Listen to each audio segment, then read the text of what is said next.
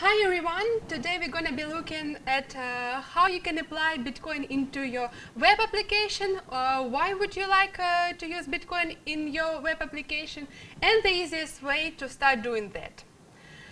So the library we're going to be looking at is BitcoinJS. It's a very simple in use and common library for people using Bitcoin in JS. It allows you to put Bitcoin into your applications, such as generate addresses for receiving Bitcoins or generate Bitcoins transaction for people to receive payments.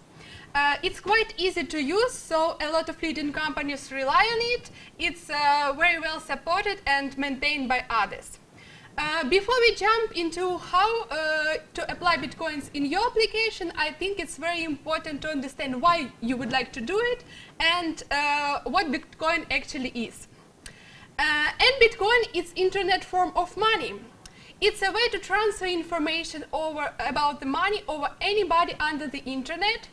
It's just like protocol for providing web page or protocols for sending emails and that kind of information.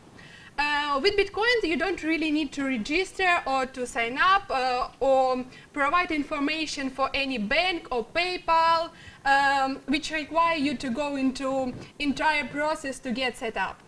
It allows you to send payment to anybody with internet connection and address to receive Bitcoins in about 10 minutes. It's a way you can transfer information about money in secure, fast, and easy way. So what is happening when you're making Bitcoin transaction is you're updating a shared database of all Bitcoin transactions ever happened. For example, what's happening when you're trying to send 10 Bitcoins to your friend Bob in Asia is that you are sending transaction into the network of about 8,000 computers which keep full history of all Bitcoin transactions. And your transaction is added to that list of transactions maintained by entire global network. It's very useful for everybody because global network is maintained independently from any large companies.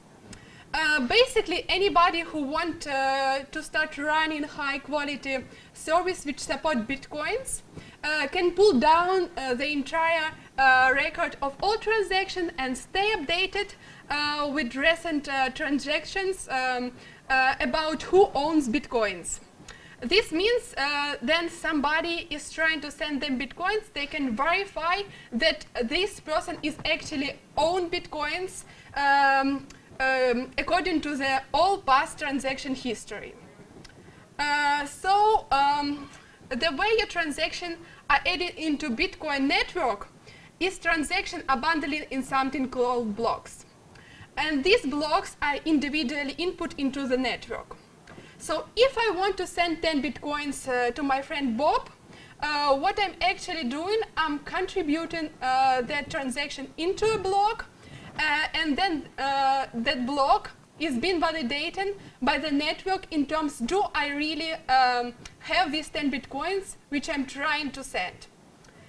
If so, my transaction will, and my transaction will sign correctly, my transaction will accept it into the next block of Bitcoin network, and now my friend Bob owns 10 Bitcoins which I previously owned, and now he can send these Bitcoins to whoever he would like.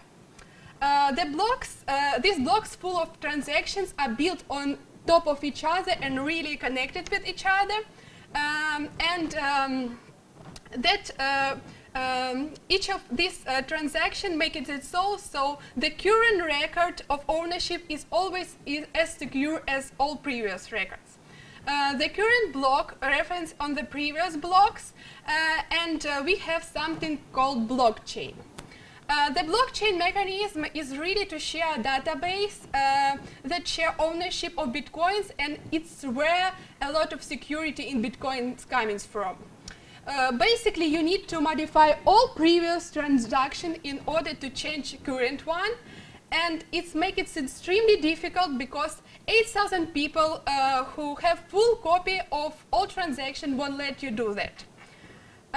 If you go to one of them, you can trick one of them, but then he will reconnect to the network, and another 7,999 people will not accept his history and will give him right history of right ownership of bitcoins. And also it's very secure because so many people have a copy of ownership of bitcoins. Now, if we start to look in how we can get started to use bitcoins, the first step is to generate address. And address at which you can receive bitcoins or your user can receive bitcoins.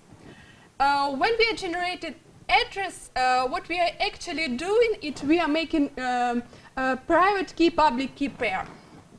Public key is actually an actual address to which Bitcoin transaction will be sent.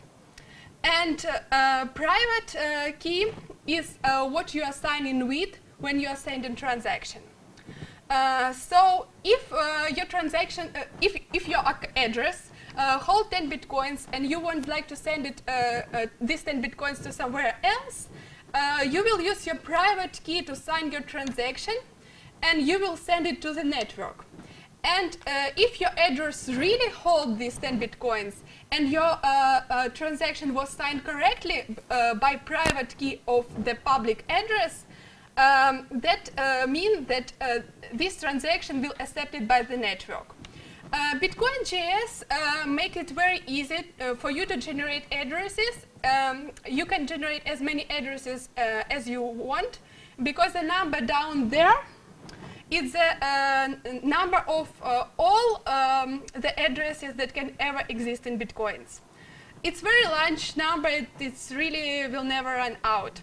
So you can generate as many addresses as you find useful. They're completely free, and you can give each of your user public address, unique payment address, very quickly and in very easy way.